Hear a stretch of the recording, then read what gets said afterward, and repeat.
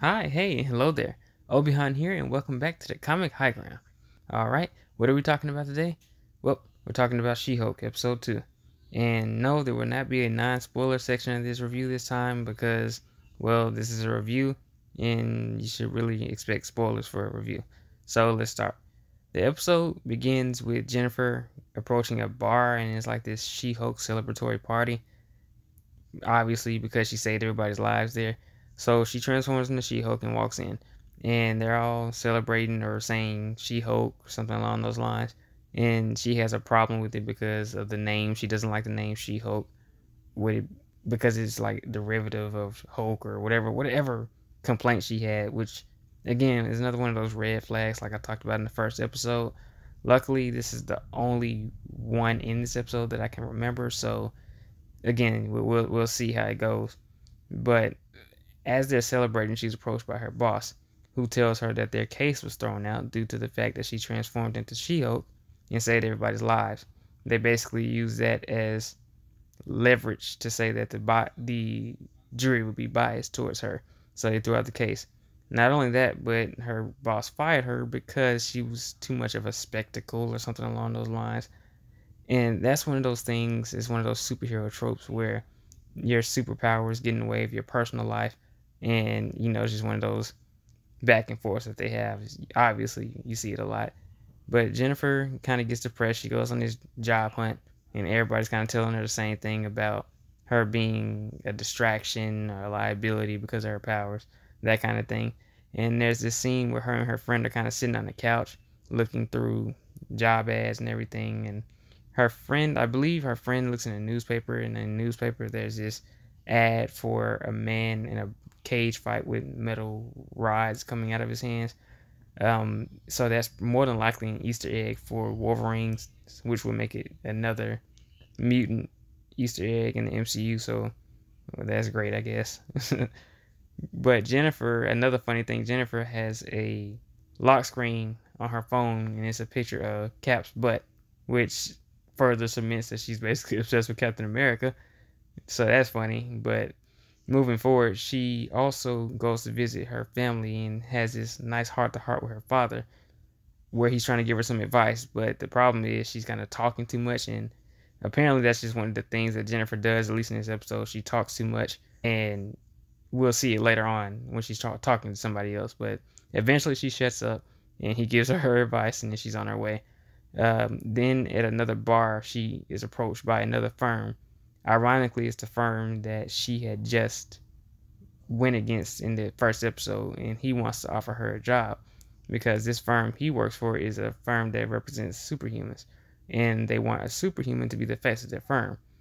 And that's great. The only caveat for her is that she has to be in She-Hulk form. I'm sorry, She-Hulk form the whole time, which is not something she really wants to do, but she needs a job, so she's gonna have to take it.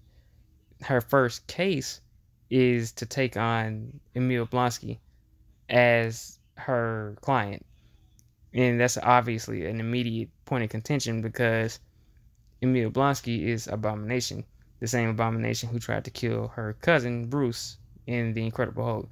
And in her defense, she is very against it. She's like, this is the guy who attacked my cousin. You can't think that I'm gonna take his case. Well, they kind of force her into it, but they at least tell her to visit him and see for herself how he is now. So she visits the prison, and it's kind of this funny scene, well, funny-ish, where she gets there, and the guy's like, we can't allow you to walk in there looking like that, or being in that form. So she turns back. She has to turn back to Jennifer, which is obviously a direct contrast to the fact that she has to be in She-Hulk form when she's at work. So obviously they're kind of playing with those themes there. But she walks in, she has this conversation with Emil, and he's telling her that he's this changed man and that he's peaceful now and he just wants to live his life peacefully. And he has this book of haikus that's like apologies to everybody he's done wrong and things of that nature. So Jennifer kind of ponders on it, and eventually when she gets home, she calls Bruce, and she's trying to tell Bruce that she's going to take the case.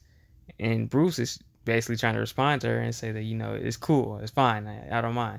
But again, it's a situation where she's just talking too much, and she won't let him get a word out. So obviously, again, this episode is driving in the fact that she just talks too much. And I wonder if it's going to be one of those things that they continue to do throughout the series, or was it just a one-off for this episode? Because she didn't do it in the first episode, really. She was just hard-headed. But this one is just, she just keeps talking. She won't shut up.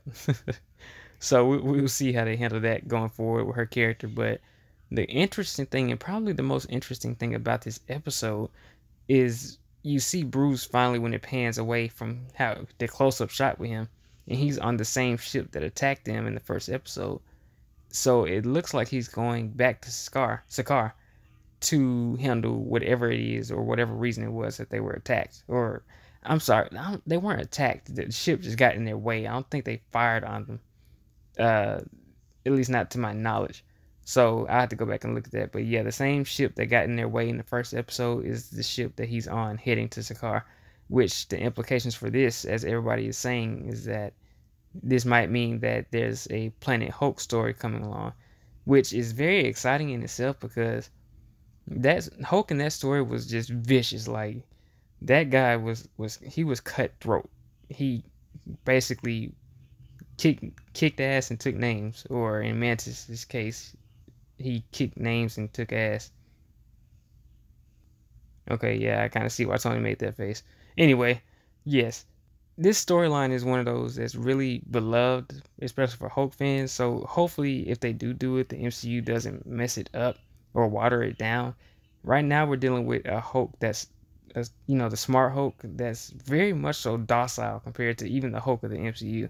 So they're going to have to do something, whether he rages out in that form and becomes like a mixture of his angrier self with his smarter self, or it's just flat out rage. Who knows? But if you're going to tackle the Planet Hulk story, you definitely have to do it right, because Hulk, like I said, he took down everybody.